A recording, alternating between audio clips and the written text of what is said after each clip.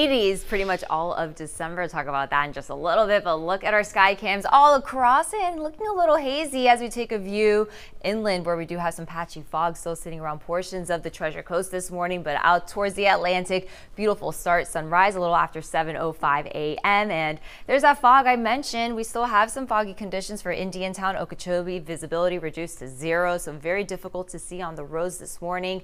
Of course, if you're heading out so early, use those low beams, but we do have better conditions from West Palm down south towards Boca Raton. Most of Palm Beach County looking great this morning. We do have that denser fog along Belle Glade, western half of the state, Lee County all the way down to Collier, even portions of Charlotte County seeing some of that fog this morning. Temperatures otherwise were ranging from the upper 60s to the low 60s for most of our coastal areas along Palm Beach County, and then of course the 50s, so another cool brisk start there for Okeechobee County all the way towards the Treasure Coast. So if you're heading out early, maybe that light jacket to start you off, but later in the day today with the sunshine and of course that wind coming in from the east, it's going to feel beautiful outside. So we're going to warm up very quickly.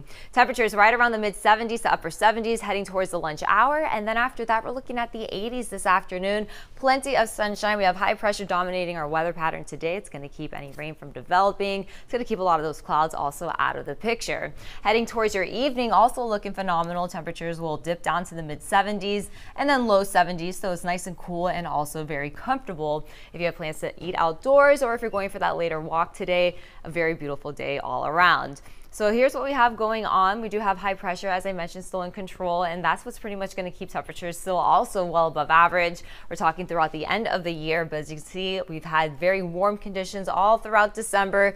Average high 75 and pretty much the entire month so far. We've only had 2 days with temperatures at and below average, so that warm streak will continue. High pressure giving us that beautiful wind today out of the northeast and then eventually an east wind. But notice when it's over the state of Florida, sinking air is going to keep a lot of those clouds out of the picture, but eventually it does break down. So for Tuesday, could see a little bit more cloud coverage here across South Florida, but then we start to warm up once again. It's going to be back into the mid 80s, and those upper 80s will continue throughout the remainder of the week into the new year. Now, not much significant rain is expected here across South Florida, although we are going to notice an increase in the humidity levels. You're going to notice temperatures feeling a lot warmer than what they actually are later on in the afternoon hours. But here's the catch.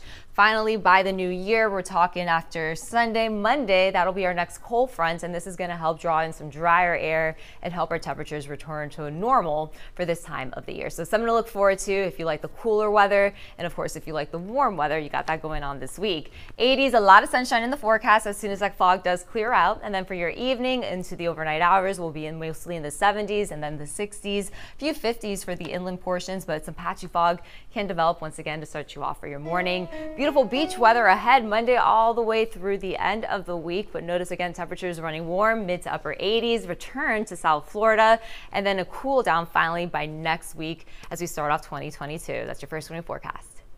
Something to look forward to.